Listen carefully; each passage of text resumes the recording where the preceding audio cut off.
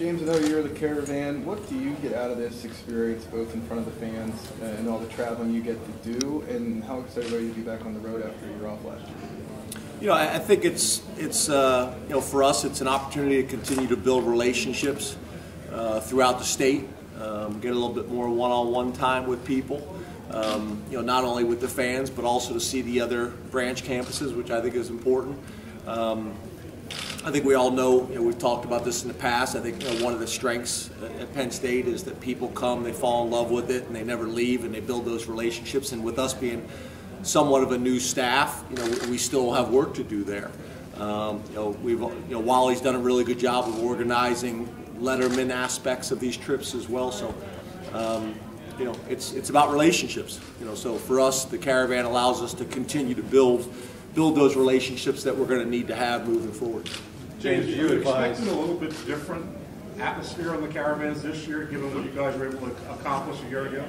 Yeah, it'll probably obviously be a little bit different. Obviously, you know, with some of the success that we had last year and things like that. Yeah, so I think it'll be a little bit different, but the message from us will still be the same.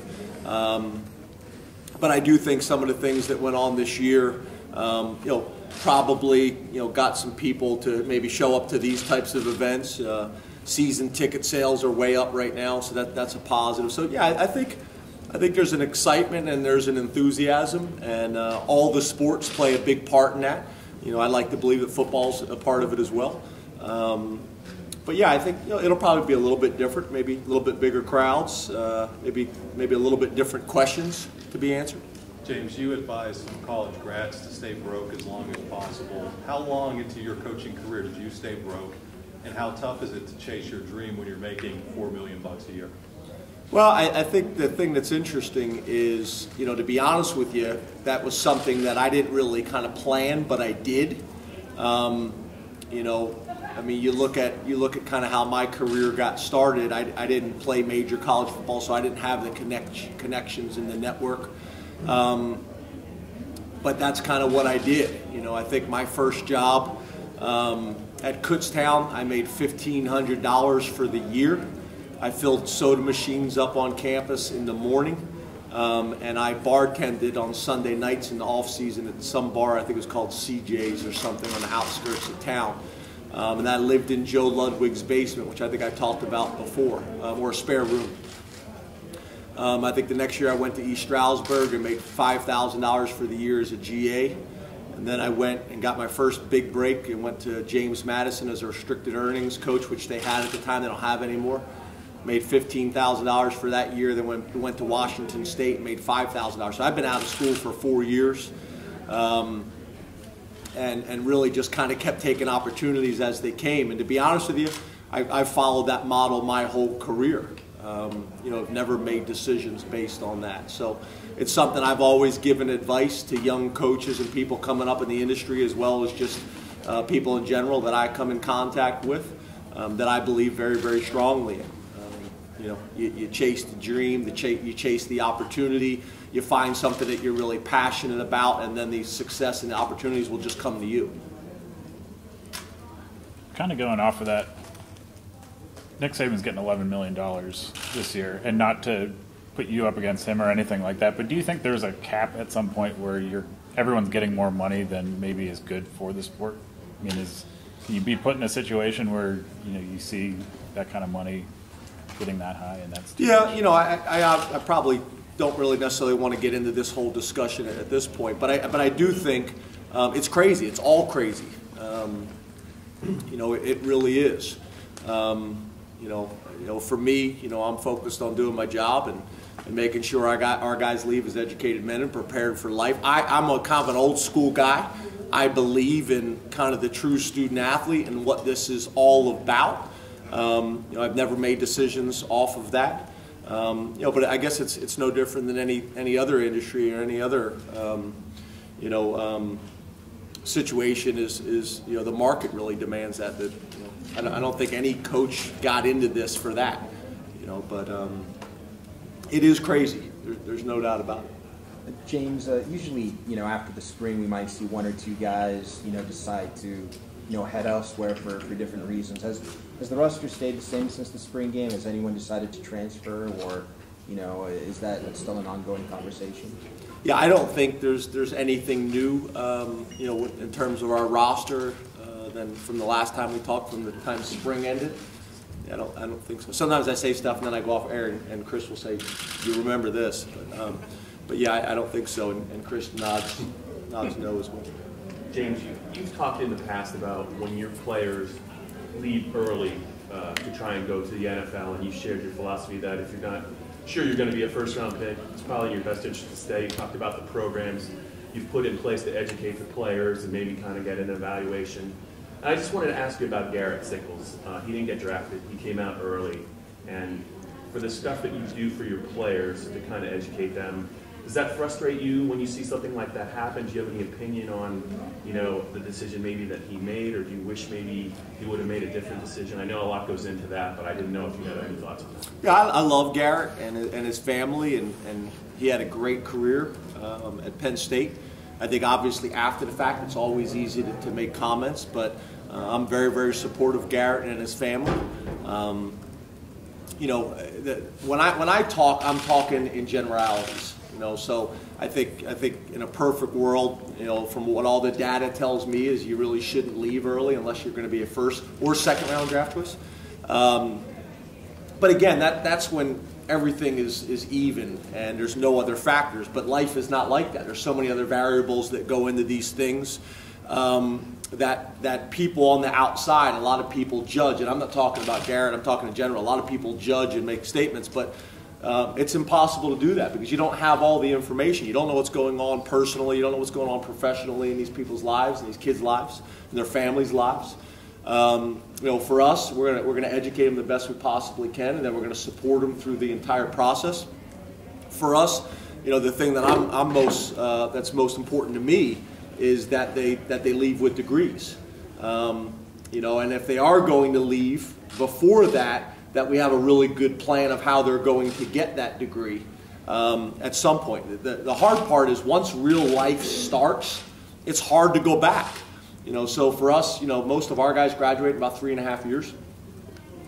We want to continue to do that, so then they kind of have some options at the end, and we can kind of have some discussions. But it's just hard. Everybody says we'll go back, depending on how things go, you have a house, you got a mortgage payment, you got a family, you got a wife, you got kids. Oh, yeah, honey, I'm gonna be gone for the next 6 months. I'm going back to state college. I don't know if that necessarily works. So, every situation is different, and I don't want to talk about specifics because I don't think that's my place. Coach, you mentioned the kids graduating. There's a lot of them doing graduate transfers. That whole process, that kind of whole trend with college football, how do you feel about that after the kids are getting their education, their bachelor's degree already, and then maybe people are choosing a different school to finish their career? Yeah, I think you can make really good arguments both ways. I think the way it was set up, in theory, is I don't think necessarily what's happening. I think the way it was set up initially was really good. The model was if a young man graduates and wanted to get his master's degree in something that wasn't offered at the school, he could have the ability to go anywhere that he wanted to get that degree. That's not really how it's playing out now. So it's I think it's a challenge. I think the most important thing is you want to support the student athletes to be able to get the best experience they possibly can. I would hope the education is a big part of that. But again, these aren't simple scenarios. There's so many things that go into it. That make it challenging and that make these discussions good. So I get it. I understand the importance of it, but a lot of times things don't necessarily play out the way they were initially intended. That's my concern with a lot of these rules that have changed, is that in theory we think we understand, but there's so many unforeseen consequences that come with the decisions that we make and the changes that we make, and we don't always necessarily know those until they're actually taking place. James, I know you do a great job of coaching your guys to make the right decisions on and off the field. This is a period where you don't have as much contact with them. It's still an anxious time for a football coach going through these next couple of months? Yeah, we work really hard at it. I think you guys have heard me say before, we just, obviously, the 10th coach thing going through, I think that's a big part of the discussion because as the head football coach, I'm responsible for, anywhere between 120 and 125 18 to 22-year-old males, the most unpredictable group of people on the planet, and I'm responsible for them, I'd make the argument unfairly, 24 hours a day. So it's a challenge. We spend a lot of time talking to our players and interacting with our players, not only from the head coach perspective, but also from the position coach and the strength coaches. We'll use social media as well. So anytime we see something coming out, if we're having team meetings, we put it up in the PowerPoint. But if not, we'll try to direct message that or mass text that to the guys as well, just for reminders. Every Thursday, Friday, and Saturday night, we send out a mass text around 10 o'clock at night, reminding them to make great choices and make great decisions. So at the end of the day, as coaches, we got to do everything we possibly can to continue to educate our players, to help them make great decisions. Because as we all know, there's college kids all over the country that are making mistakes, but when the athlete makes the mistake, it's a much different situation. Now it's public embarrassment for them, public embarrassment for their family, public embarrassment for the university. So we just try to do the best we possibly can to educate our guys, but also understand these are kids, and they're going to make some mistakes, and they are going to make some poor choices. The problem is, just the way social media is, they can't make mistakes like they used to, and just getting them to understand that. I mean, probably a lot of us growing up, on college campuses or in high schools, we've all made mistakes as well. But they're living up in it. They're growing up in a time that you don't necessarily are able to do that anymore. Hey James, Saquon and Trace, the success they had last year, how do you see them attacking the off season? The way they're handling it, how important is that for the rest of the team right now? Guys, it's really hard for me to kind of say those things. I can talk about those two guys as individuals and what I expect them to do, but really, to be honest with you, from the time the spring game ended, we give them off. That's right around exam time, so they're focused on that, finishing school really strong. We have a certain amount of weeks a year where they get off. They get 9 weeks a year. So we're getting ready for summer school to start, and that's really when all that will start. Right now they're just being normal college students and spending some time with their family and getting some really good downtime, probably the first downtime they've had in a while. But that'll take place this summer. If I could imagine, those guys have been awesome since the day they stepped on campus, and I could name another 40 guys like them. But they've been really good. The thing I'm probably most excited about with those two guys is, we're finally at a point where I think our offensive line has a chance to be a strength for us. And you have these two guys behind a line for the first time in their career that has a chance to be a real strength for us. So that's exciting.